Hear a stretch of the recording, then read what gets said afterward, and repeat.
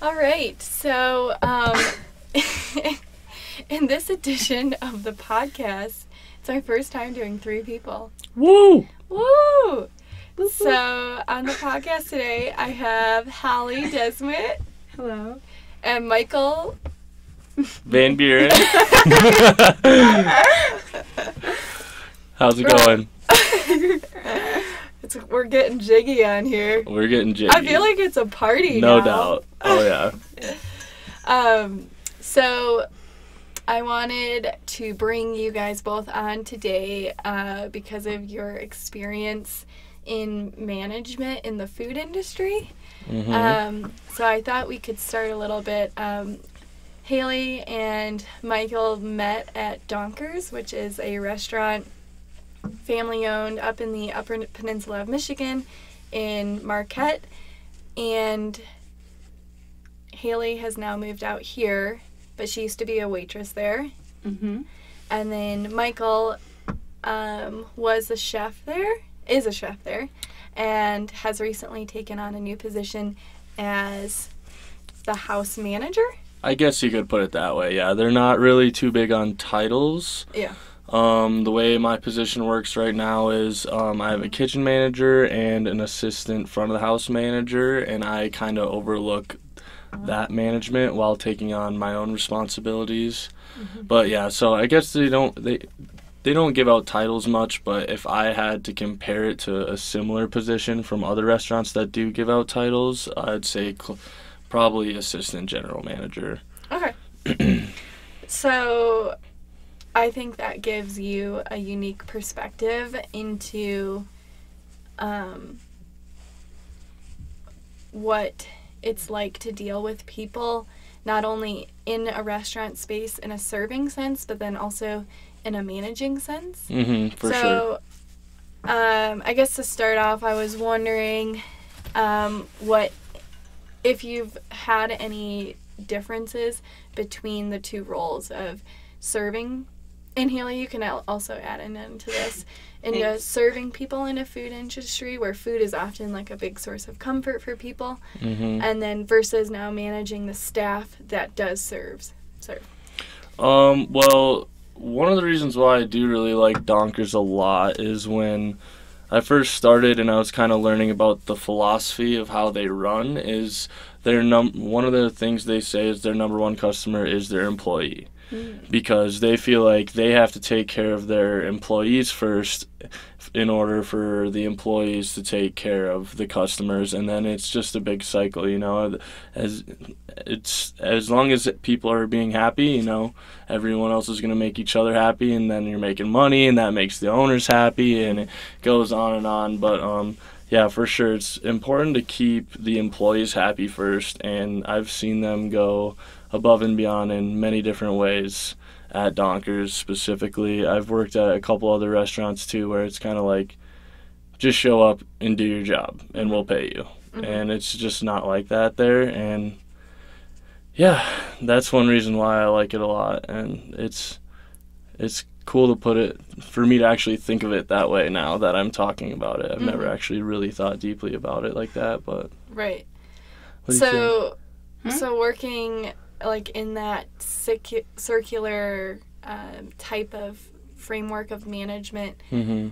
you feel like helps the whole process. But I guess, Haley, then how do you feel like having that type of management makes you a better service worker? A better waitress? Yeah. Having people happy? Like, do you feel like they cared about you and it made you a better because performer? it made you want to show up for work and like actually put effort because you wanted to give back to them for taking care of you so well. So I think that's what makes you a better worker, is when you want to also help, when you care about your manager's vision and being as nice to them as they are to you. Mm-hmm. So what do you think is, like, do you think it's hard to make people feel like that now in a manager role, like when you have, like the business end of things going into it now?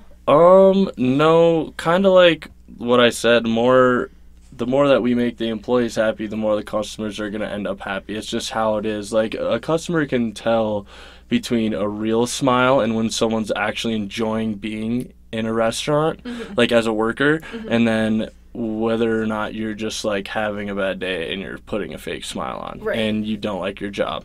And some people, some restaurants, especially in the Marquette area it's so small, like there's people that will still have that job even though they don't even put on a fake smile. Right. Because, they need to pay the they bills. just need to, And so I don't think the business part of it doesn't really affect the way that I treat my employees at all. Obviously, I have to be strict about like standing around and that kind of stuff, but I think me personally, I do a pretty good job at like having fun while I'm working, and it kind of rubs off on the other employees as well, because especially when I'm like cooking is when I think I have the most fun at work. And I mean, we're just saying ridiculous stuff and like singing and dancing and having a good time, and like we're doing great, like as long as we're not distracted. And don't get me wrong, when it's super super busy, like there's no time for that.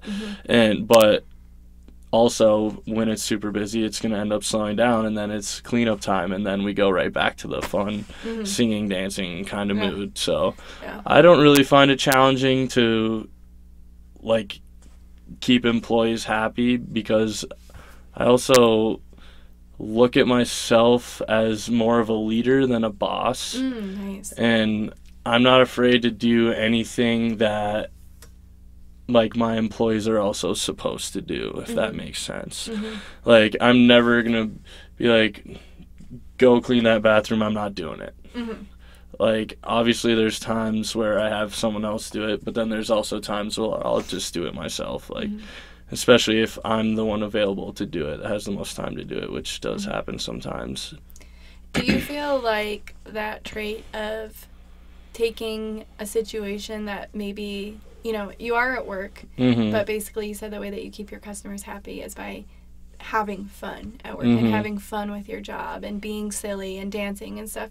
Do you feel like you learned that trait from anywhere in particular, like as a coping mechanism, or do you feel like you apply that outside of work as well? Yeah, I mean, I feel like it's kind of I don't know, I feel like I've probably got it most from my mom, just like trying to make the most out of a crappy situation sometimes.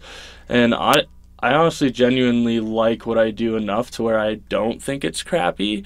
But I mean, I definitely have employees that are like in college just trying to get by and do think it's crappy. But I don't know, I know that if I go into work thinking it's going to suck, then it's most likely going to suck unless something spectacular out of nowhere happens. But if I go into work thinking I'm going to go see people I enjoy hanging out with, and I'm going to do stuff that, I guess it depends exactly what my responsibilities are that day, because I do a lot of different stuff, but sometimes it's boring and it sucks. And sometimes if it's really busy and you get to meet new people, and Donkers is like a really big tourist attraction, especially in the summer, so you get to meet like a lot of new people and see like from all over the world. Right. So I don't know, I enjoy it, and I never try to, even when I'm having a bad day, I try to flip it around as fast as I can, I guess. So. Well, I feel like in the short time that I've known you, that's like a special trait that you have of not taking yourself too seriously, even when you might be in a more like hierarchical role. Yeah. So I like feel that way a lot in the hospital. The more comfortable I get as a nurse, and the less seriously I feel like I have to take myself, and the more fun I have with my job, the better, the more approachable I become, I think, to younger staff and to my patients, and I overall just have a better day. For sure, yeah. So I think there's something to being almost like confident enough in your position to not take yourself so seriously, because you know that you know what you're doing. Oh, yeah, and employees like totally respect if you make a mistake and you're just like, my bad. Right. Like, and they actually, that makes them comfortable, because, you want your employees to feel empowered. You want them to go and do stuff that maybe not all the time, and it's situation can be choppy, but like you want them to almost feel like they're powerful enough to manage like certain situations. You know, you don't want them to come to a manager for everything. So it's good, yeah, to like make them feel empowered. And yeah, I mean, like I said before, I'm not a boss, I'm a leader. I'm not like strict, I'm not yelling at people. I'm basically, if I see small mistakes, I correct them like that, and then that's pretty much it. And I think I get most of my respect out of just trying to do a good job. And I think I'm doing a good job. At least most people there respect me, I guess I would say. I didn't. Oh, yeah, okay. I think another huge thing, though, is also, like, our owner and our bosses above you, like, encourage you to be the fun, bring that, like, to the atmosphere. Oh, like, yeah. if they didn't have your back to do that, and then we're like, no, you need to be more serious at work, and this is, like, a job, you know, then we probably wouldn't have the downfall to the employees having fun too. Like, we do have a lot of fun, but I've been told by like Ashley and Sarah, our head managers, how much they love that you bring that to work every day, and they encourage you to be like that. So I think that's a really important factor too. Yeah. Well, and I think that's actually a trait that you also share, Haley, and like even on days when you don't want to do something, like you still also like bring that to the table. And like versus like if I'm in a bad mood, everybody knows I'm in a bad mood. It's not easy to do. It's so I'm just like interested about so I think obviously not taking yourself too seriously, having confidence in what you're doing to have a good time, and then like what else do you think helps you bring that to the table, whether it be in like the restaurant business or as a nurse or just in everyday life? I would say other people would do that. I think that when me and Mike worked together, like we would joke around a lot, and it kind of united the front of the house and the kitchen. Because like I could rub off of his energy. That sounded bounce off of his energy and be more silly when you have someone to be silly with and who's kind of just like joking around, you know? Yeah. So that's what, and then other people want to get in on the jokes and stuff. Yeah. Other people definitely, I agree, play a big role. That kind of goes back to what you said about the head owners. Like if they didn't give us the opportunity to be silly but also take our job seriously at the same time, then it wouldn't be possible. Because I'm not going to name other places I've worked for, but I've worked for other places where it was, you know, like I said before, come to work, do your job, and then leave, and we'll pay you. And there's no room to be silly and have fun. It's just boom. Work. Yeah. Yeah. So I know that you have dreams to own your own restaurant one day. I do. And I was wondering if you could talk a little bit about the origin of that dream. The origin of that dream. All right. So, when I was growing up, I wanted to be a lot of things, none of which were a restaurant owner. I think one was an astronaut, one was a veterinarian, because I love animals. Shout out to Tucker. Shout out to Tucker, my dog at home that I will see very soon. It's the only reason why I'm somewhat excited to leave here at all, because it's beautiful here. But anyway, let's see, where did I spark this dream? Well, I've always kind of like to set the bar at the top, and then if I've realized I can't reach that bar, then I'll set goals a little bit lower.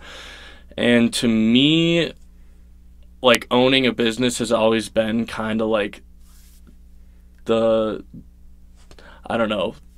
top for me, I guess you could say. Like, managing a business was the first, or managing a restaurant was the first step. I started out as a dishwasher. My mom doesn't know how to cook too much.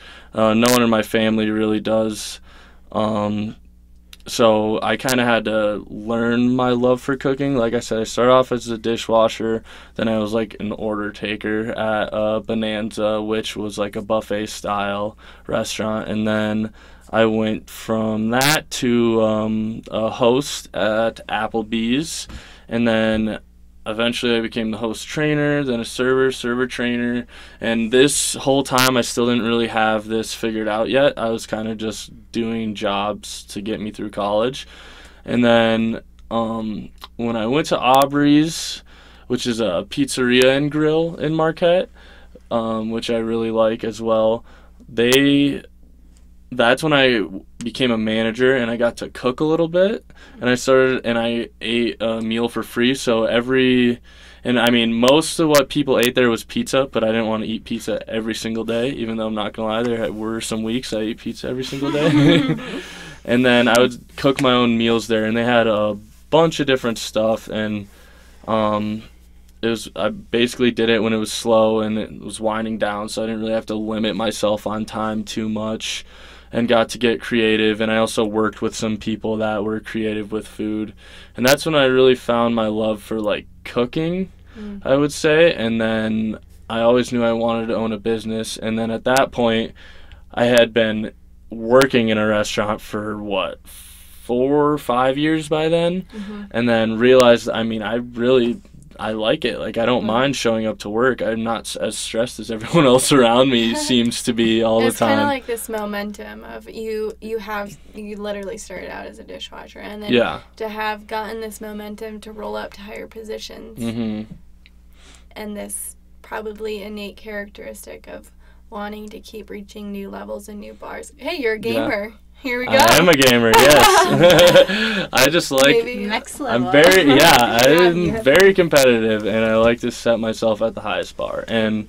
I'm not going to get super upset if I never own my own restaurant, but I think I'm capable of doing it, so why not try? Why not try? Yeah. Yeah. So, and if it doesn't work out, then I'll go from there. Right.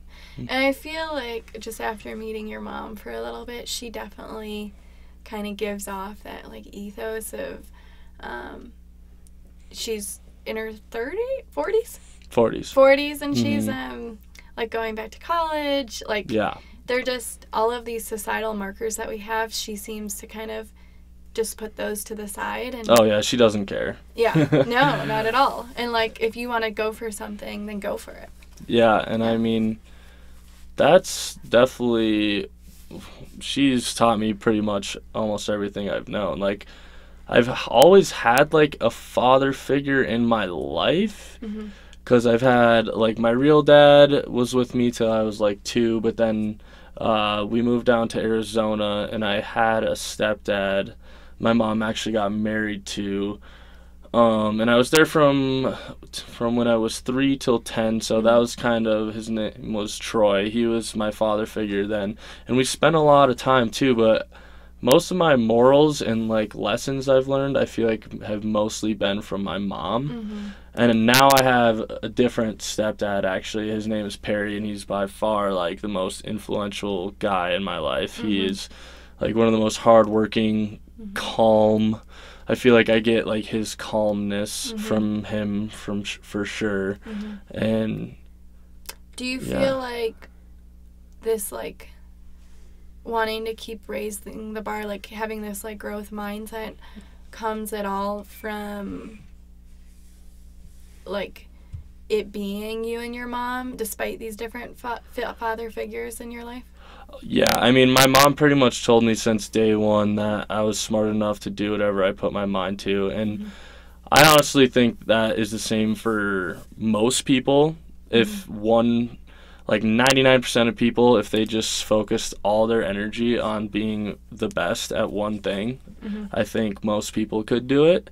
And so I don't think I'm super spectacular in any way for like thinking I can do that, but I think most people don't think that way. Don't think that they can be whatever they want. If given like your unique growing up situation, if you, and I think, I mean, maybe I'm generalizing here, but like as a male in our society, I think you're taught to kind of to protect women. And I just wonder if you're like subconsciously have ever felt like you needed to protect your mom, and continuing to grow and rise up is a way that you can do that?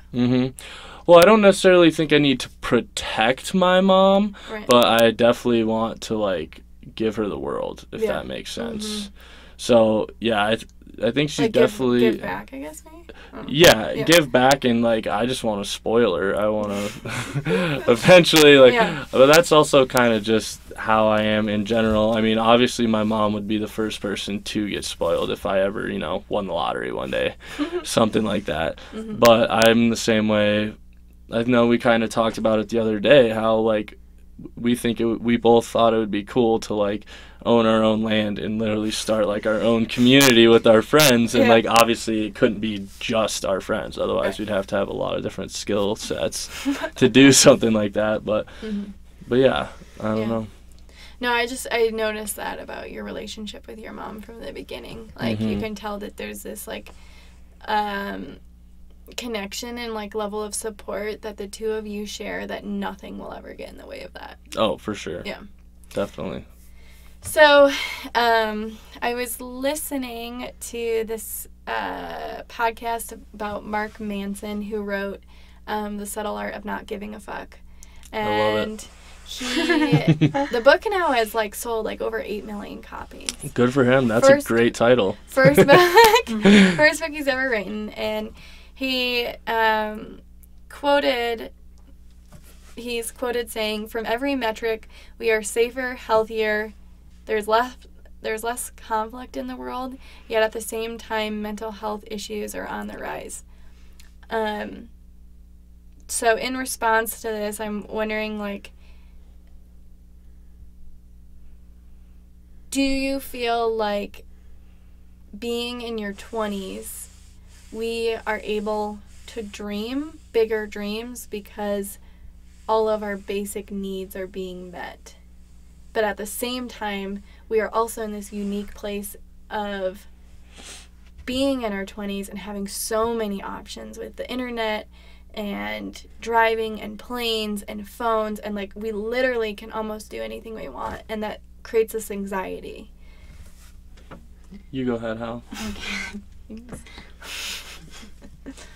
I honestly really think that the way you are raised totally affects that, because I do think we can dream as big as we want, but it depends on our support system and if they encourage us to dream from day one.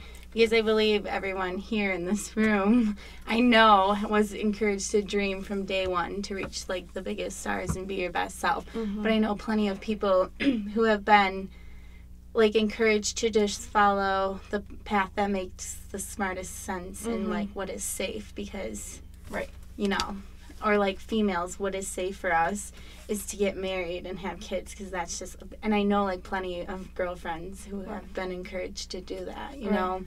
And men, like, I don't know, you guys got to get the job and make the money. So I just feel like it depends on how you were raised, and if you were told that you could do anything you want from day one. Yeah. You know, that's a super good point. Because, like, think of me when I had all the options in the world.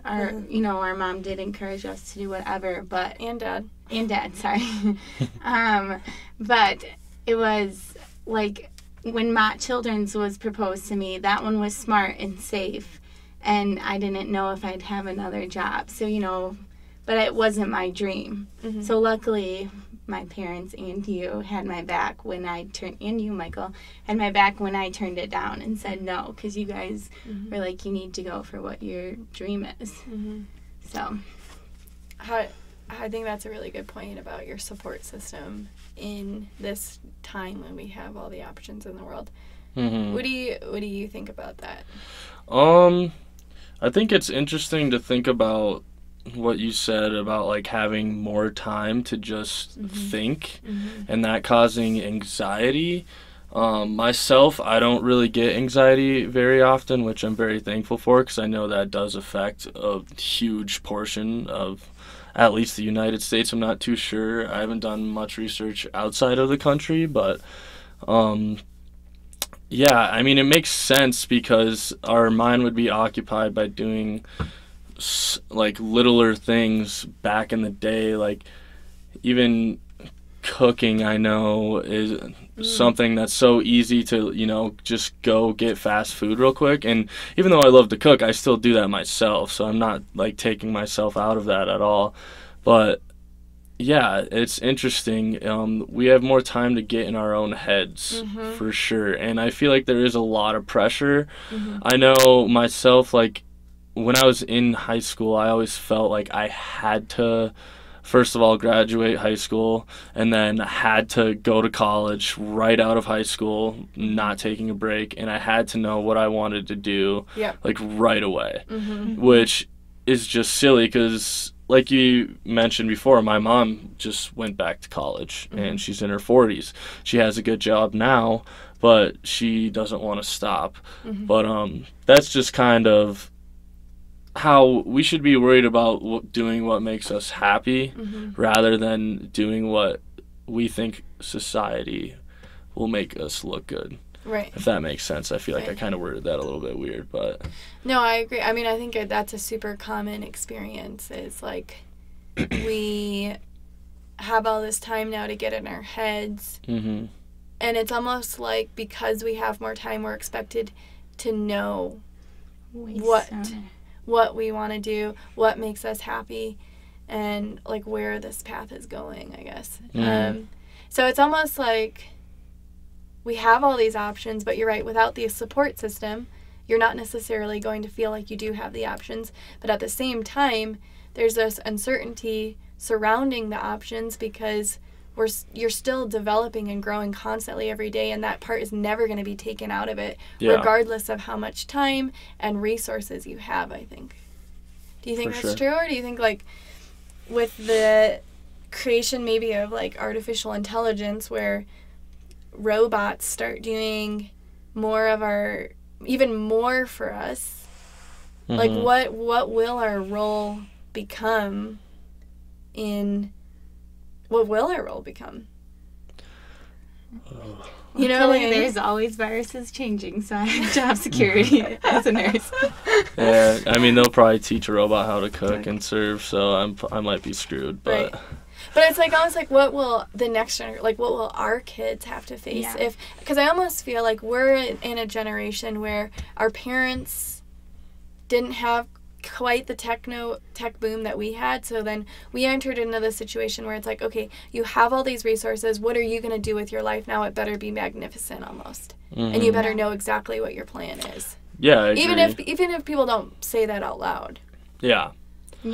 I remember feeling that way at 16, like the same, like, I need to know what I want to do for the rest of my life. And I was glad that I knew I wanted to do nursing, but think, like, even at 22, my age right now, like, still, it's not irrational to not know what you want to do the next 40, 50 years of your life. It is such a huge decision to ask any 16 or 18-year-old. And I think even at 40, it's unfair to, like, create this trajectory towards a silver lining when once you get to that silver lining, often that's not happiness. That's not what makes you happy. No. But with, like, technology and education growing, we're expected to use it. Like, we're expected to take advantage that we can go to a 4-year college right after high school. Like, that's the new...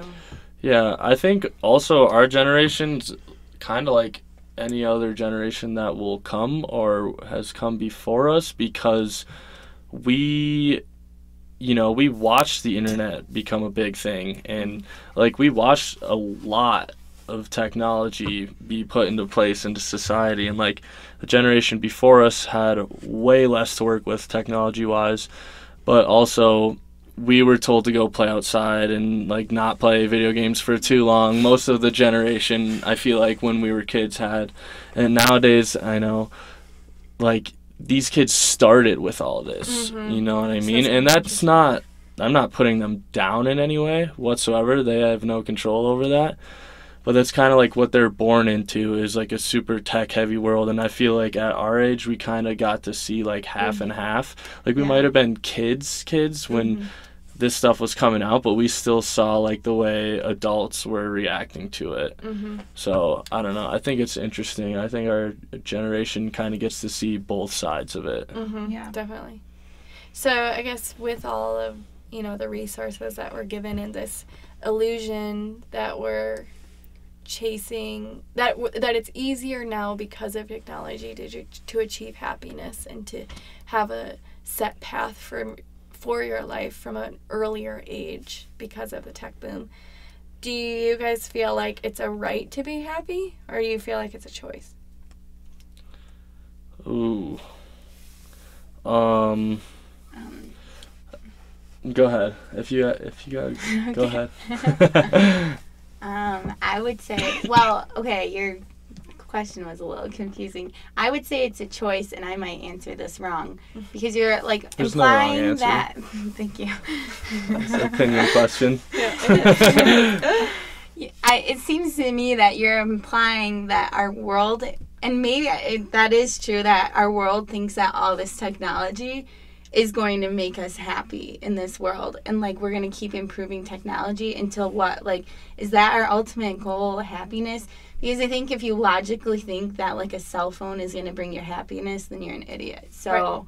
I think even people I'm sorry. No, I think my new phone made me pretty happy. I don't know. Yeah, but think of how much happy you are, and it's becoming more aware that when people get outdoors and actually get back to more basics and simplistic, a lot of times people are like, oh wow, I'm way more happier when I'm hiking a mountain and seeing these views than playing Call of Duty.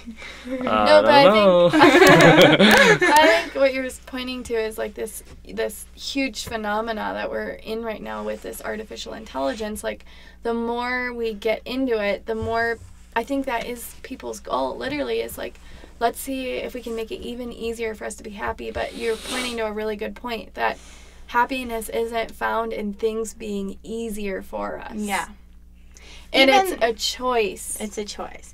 Even think, like, honestly, when Walmart went to all those, like, kiosks where we check out ourselves, I do use them. But how many times have you, like, checked out with a really old woman and she just, like, made your day because she was just so happy to check you out? Like, we're eliminating that human-to-human contact that I feel like our souls really thrive on. And I need when I'm, like, sad as someone else. Not a technology. Right. Thing. Like a human connection. Yeah. So, do I believe it's a choice or a what? What was the question? Choice or a right? Choice or a right? I think. Let's see. That's such a complicated question, to be honest. Because to Hannah's happiness. No, that's fine. Like, it's making me critically think, which is a good thing. But I don't know if I could say if it was either or. Well, I guess, here, let me help you. Like, so I think, we're in a very wealthy country, right? You go to somewhere undeveloped, and they have to work 16 hours a day. They get paid $1. They only eat rice and beans. Yet you often go to those places, and they're some of the happiest people you've ever met. And I think we forget that. Yeah, I mean, I think happiness to everyone means something different. Okay. Like, obviously, being happy is like a common emotion everybody knows, but like, everyone in this world is going to be happy because of different things. I think there's some that are like common, like love obviously makes people happy, and like those kinds of things. But I think everyone needs like a different amount of, human contact. Everyone needs a different amount of like work they're doing that day. Because some people are totally happy, like me, sitting on their butts playing video games for 8 hours. And then there's some people that also like want to hike Mount Everest, and that makes them happy. But I would say in each of those situations, what a lot of people miss is that you're being challenged, though, in that video game. Yeah, that's true. And you're also being challenged when you're climbing Mount Everest. That's true. I think, accomplishing a challenge definitely does make you feel good inside, no matter who you are. And our world is trying to make things easier. Less challenging. Oh, okay. It's just trying to link. Yes, and I just feel like we all forget that. Like, describe to me a situation where you, like, were really happy. Off the top of my head. Just think, the last time you were super happy, what was going on? I would say yesterday when we were hiking. Mm-hmm. And you were heavy breathing and wanting water. Okay, and now. No, so were all of us. Yeah. But what she's trying to say is it was a challenge. Yeah. Yeah, it was, well, I guess the challenge would have been, like, uniting, like, my family with your family. Okay. Because I was really nervous about that. And then Mhm. watching, like, you and his mom get along Yeah. was really, that made me really happy. Mm-hmm. Yeah, I wasn't nervous about that at all, to be honest. You don't get nervous. This is why. Like, okay, I don't never get nervous. I get nervous, not maybe very when often. I fall but off a cliff. yeah. But I just think that's, like, so recently, you know, I just got back from Iceland, and I noticed this experience, too, when Hallie and I went to, and our friend Alyssa went camping throughout Utah and Arizona, and it was winter, and it was freezing, and Hallie ended up sleeping in the car half the time, and we were hungry, and we didn't have any plan, and we, you know, but at the end of that, I felt so alive, and, like, the same thing happened when I was in Iceland. It was, I didn't shower for 9 days. My routine was completely and I just kidding. This month I've kind of been thinking about how good challenge is for bringing about true happiness.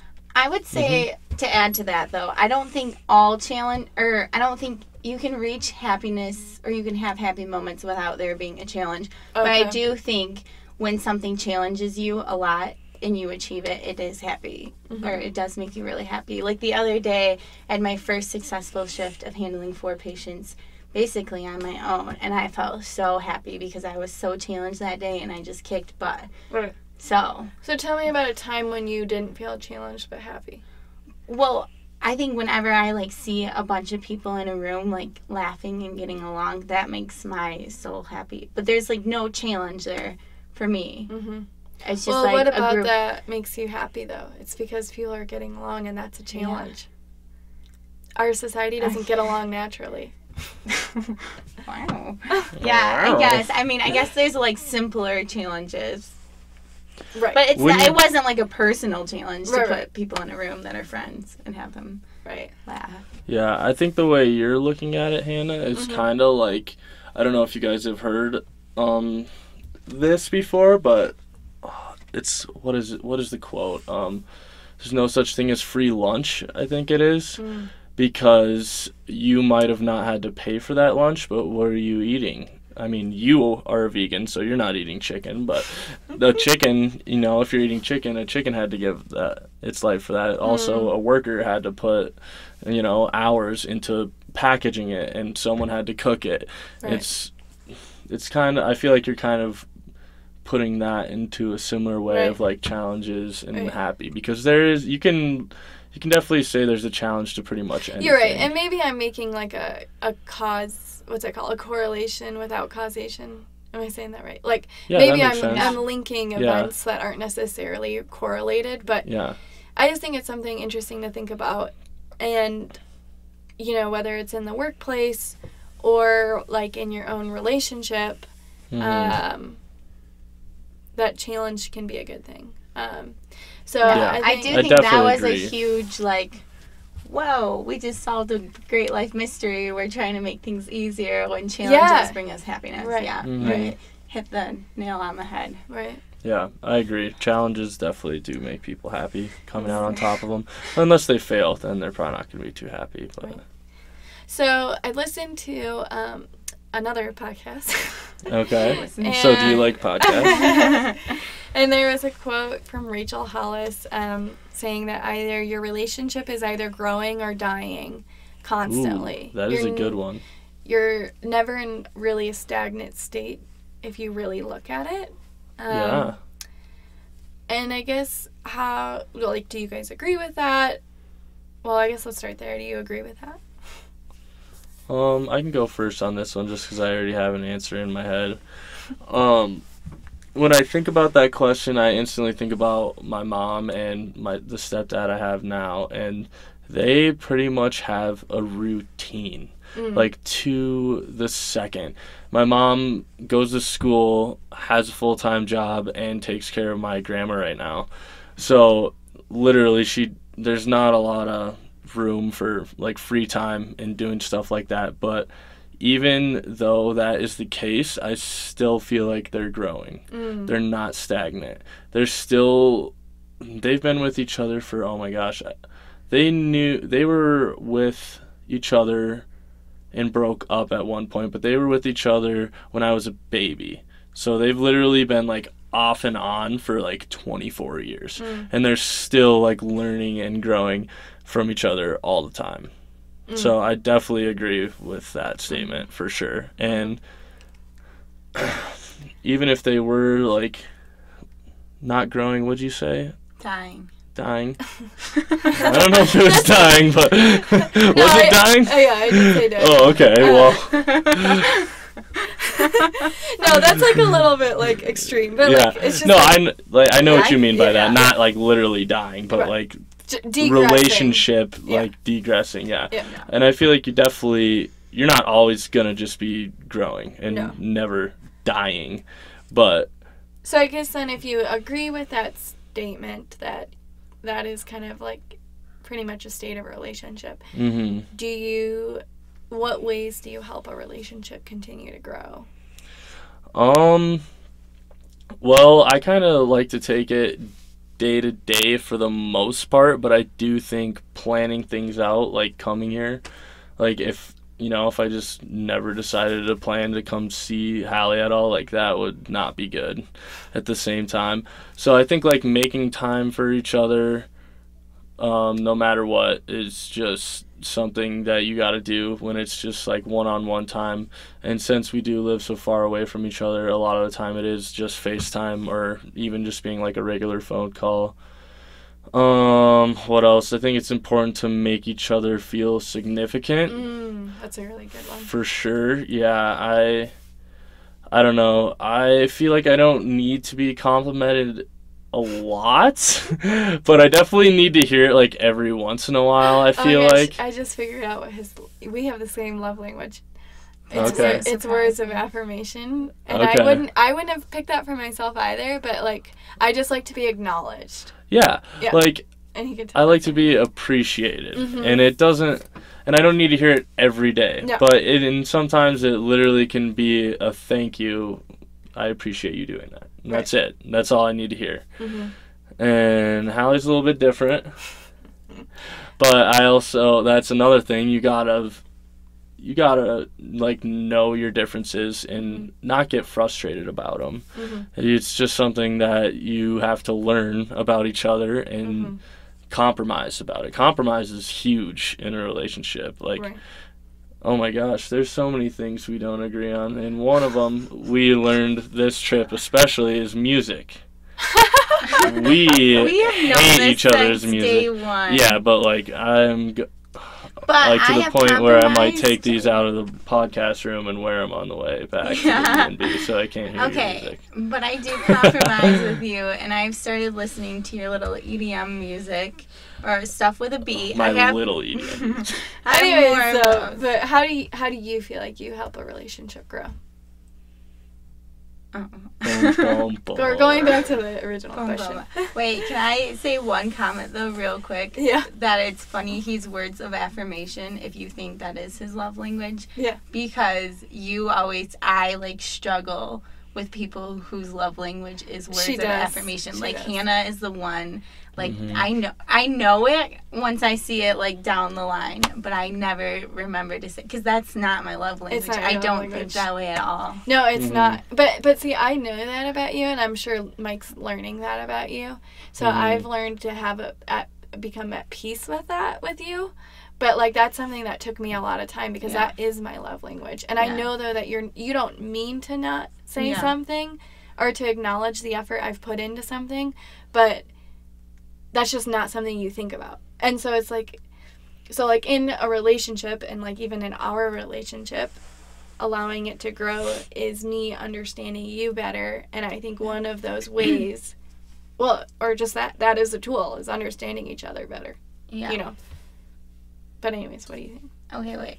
Say the question again. So just like, how do you help a relationship grow versus if you agree that a relationship is either growing yeah, or dying? I definitely agree with that one. I think learning is huge. Hold on. Okay, I think that accepting that humans are not perfect is huge. Mm-hmm. And I think for the at least like with me in relationships, for the longest time, I used to, you were either perfect and you never messed up, Mm-hmm. or I was done with you. Mm-hmm. And I think like learning, like there will be things that I don't always like about you, but that's okay because it makes you different. Mm-hmm. And like learning that is such a hard thing to is learn. such a hard thing to learn, Mm-hmm. but it helps your relationship grow. Right. Because So you're saying I'm perfect? so far, no. No, I'm just kidding. Spoiler Keep going, alert, no. they're in a relationship. Oh, wow. I don't think we said that We yet. did not say that. Well, now they know. Now they know. But also like even with that, like being humble to like accept who they are. I think so much of this world like wants to change people, and I even talked to this with your mom. Like I feel like so many people get into a relationship where you want to change them to be the perfect image, and I don't think that works. And I like love learning things about you and like accepting you just how you are. Like I don't want to change you, but I think you constantly have to, you're accepting a different image every day because we constantly grow as humans and change who we are naturally, if that makes sense. Mm-hmm. So yeah, I guess then my next question to that though is like, how do you put that into practice? Because it is so hard to like be like, you annoy me, and then we live in this world of like constant options and choices, and like how do you not just move on to the next person? Well, I focus on the good. I think like I try to change with you, especially. I've really worked on like how I can be different where it's not like no different where it's not changing me. Like one thing I know, like when you have like a problem, you are not someone who wants advice. I know that from you after like learning about you. So I have learned to just listen, and I bite my tongue from giving that advice that I want to give. But that works, and it makes our relationship better, and I feel like I grow with you that way. Because I feel like if I give you advice, you just put up a wall. Not that you put up a wall, but it just isn't as... He just more wants somebody to listen. Which, so do I. But I feel like that like helps us be on a more communicative and good page, is if I just listen instead of trying to give you advice. Yeah. You know? And if I want advice, I'll ask for it usually. Yeah. I know. Things like that. Or yeah, that's a good observation. I've never thought of myself that way, but it definitely makes sense. I think like small things make the hugest difference, you know, versus the big things. I try to focus more on the small things, like the little things you can do to just like brighten someone's day. Mm-hmm. Well, your day. Oh, okay. What do you think, Michael, in terms of how you, when your partner is really annoying you and you're like, God, I could go be with somebody else. What makes you want to stay in the remember to be committed in the relationship? Well, I'm not the best at following, not what you just asked me, something else I'm going to bring up, but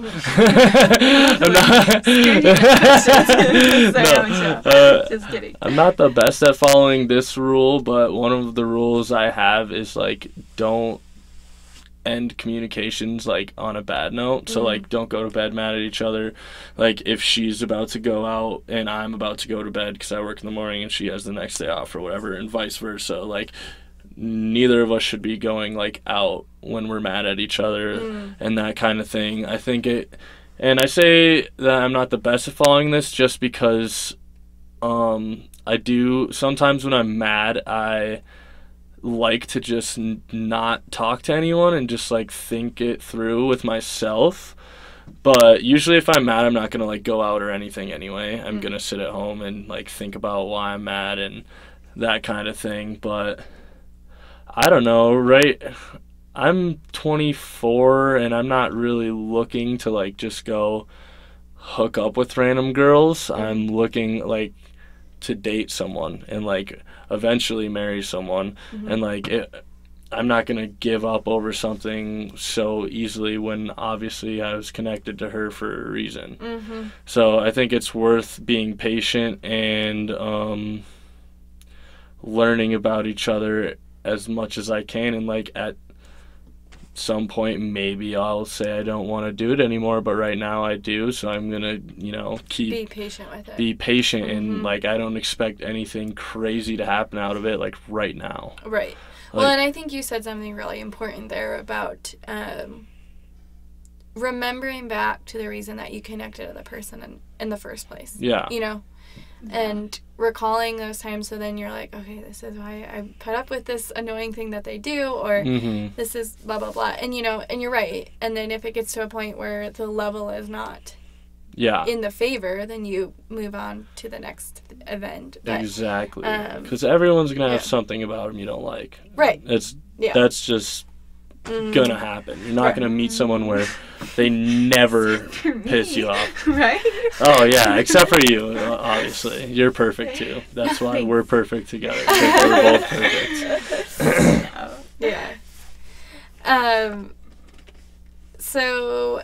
And then I guess I just wanted to talk a little bit, too, about how long distance can add an even, like, greater challenge to relationship. And I know we've talked a little bit about how challenge can bring the greatest happiness, is what we kind of synthesized or deduced or whatever. But do you guys, in your experience of long-term relationship, having come from a relationship where you got to be together, I'm struggling with this right now, but so do you feel like the challenge of long-term is, or long distance, could bring greater joy? Or do you actually think, like, this is a challenge that actually just sucks? Do you want to go first, or you want me to go? I'll go. Go ahead. Honestly, I think it just sucks. Like, I think it makes us stronger. So I think in the long run, it is worth it, because I think, like, long distance is for no sissies. Like, you know, you are either committed to it because it's not fun, and, you know, there's a million fish in the sea. So I think, but if your like 7 billion, actually. But if your relationship perseveres, I think that speaks so much more strength to your relationship, because you guys really had to, like, put the effort. I was telling Hannah this the other day. I think long distances can be the easiest relationship because you don't have to make plans to see them every day. You can send a couple texts and whatever, you know what I mean? But, like, to really put in work and, like, try to align your plans so you can make phone calls. Like, our schedules are different. When he's off, I'm usually on. And so, like, making phone calls or, like, figuring out plans of where to go and, like, fun things to do, because it's still, like, a plane ride to see him or him to see me kind of thing. So it's, like, a lot of work. And I think that, you know, if you really didn't care for someone, it would just suck and it wouldn't be worth it. But if you care about someone and you make it through the long distance, then, wait, like, at the beginning of this you said it sucked. I know it does suck. I mean, like, it sucks, but it does make your relationship so much stronger than if you just had someone. Well, and I think what you're saying also is that it points out very quickly if it's a relationship that is not worth it. Long. Yeah. Like, or, like, it almost, like, shortens the time. Like, oh, this person is not right for me then. Yeah. Because it's, like, very, very quickly points to, like, your communication habits, your all of the things that come with your really good at communicating. Your, like, trust in each other. Sorry, you know, all those things. You know, they almost become hyper intensified in a long distance relationship. Yeah, and when we, like, during the summer, neither of us wanted to do long distance because we both knew how much it sucked, like, kind of thing. But I think we liked each other enough, obviously, to do well, and I think, too, that, like, maybe it's because of our society, but I think women maybe think about all this stuff a little bit more. So I'm interested, like, is this something that, like, as a and I'm not like trying to make a generalization, but No, as a that's guy fine. that you like even think about, or what is your like, is it hard for you? Is it not? Is it just like something you accept? Is it? So, I kind of think it's a little bit of both, because, like she said, it sucks.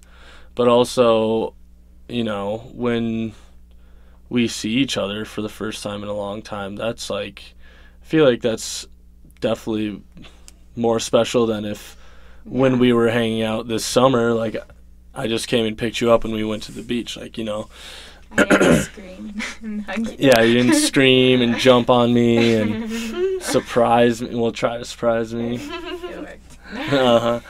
But, yeah, I mean, it's definitely hard. I think you guys both had good points. It tests your communication. And like you said, Hannah, like if you wanted to drop it, it would be so easy because, you know, I mean, you can't even do it face to face. It's not possible. So it would be like a phone call or a text. And it does take more patience for sure. But also, like Hallie said, it tests our relationship. And in the end, once hopefully one day we do end up meeting somewhere mutual, we'll know that we're strong because of it. For sure. Because like if you do long distance for 3 years, I'm not saying it's going to be 3 years, just kind of putting that. But and then you are together all the time. I mean, I guess that could go either way though too. But we have been together every day for a whole summer and liked that better than long distance. I think there's having come from a relationship that like we fluctuate between being in long distance and together. There's this. There's also a curve when you get back together. Like learning how to be with each other again all the time. Yeah, definitely. But I would agree with you. Like I think the challenge though of it, once you get back to like your relationship and being around each other and get that like comfort again, it's always more worth it. So yeah. I think the point of this podcast maybe is that challenge does bring about happiness. I agree. I definitely think it does. Yeah. For sure. I just had a point and I forgot it now. Well. Oh, I was going to say something about the generalization, which I don't know if it's more just, like, about, like, how, like, maybe men handle, like, long distance easier. But I do feel like, well, you know me. Like, I've definitely struggled harder at times with long distance than you have. You also, like, touch. That's your love language. Aw, you know my love language. Oh, she didn't tell you? She told me. Oh, I did? Damn it. Don't tell me that. I mean, even if you didn't, it'd be easy to tell. But yeah. It's funny, like, once you, like, say them out loud, you can pretty much tell what people are. Yeah. But but either way, but I don't know if that's also, like, me being the planner and the worrier. I'm definitely the worrier out of the two of us. So I don't know if it's... And the planner. I don't know if it's those two that make long distance and, like, I feel more of, like, a weight of, like, making this succeed. And I think about the future where he's so good at being, like, day-to-day. In the moment. And if I feel like if I was just day-to-day, I wouldn't be like... oh God, January and February are filling up and I'm not going to see you and that's going to suck. And like, then I worry and then I need to like plan. And you're like, what's for lunch tomorrow? I don't even think that far ahead. It's like, what am I going to eat right now? But that's like something I adore about which you I'm you're always good thinking. at that. Is bringing it back to just like, we'll get there when we get but there. It is good to have you be a planner so we don't like not ever see each other. So I think it balances out pretty good. Yeah. No, and I think it's like it's just good to recognize maybe your role in the relationship and then to acknowledge it if that's something that like is your love language.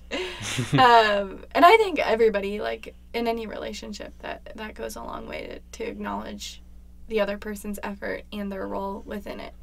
Yeah. So, like, it's nice that Michael is super spontaneous and in the moment, but at the same time, you couldn't be that way if you didn't have a planner and a warrior in your life. You know? Yeah, absolutely. I agree. Yeah. All right. Well, thank you so much for being on the pod. Oh, yeah. 13 seconds away from it being a whole hour. We love the pod. Love the pod. Okay. I'm going to go get him.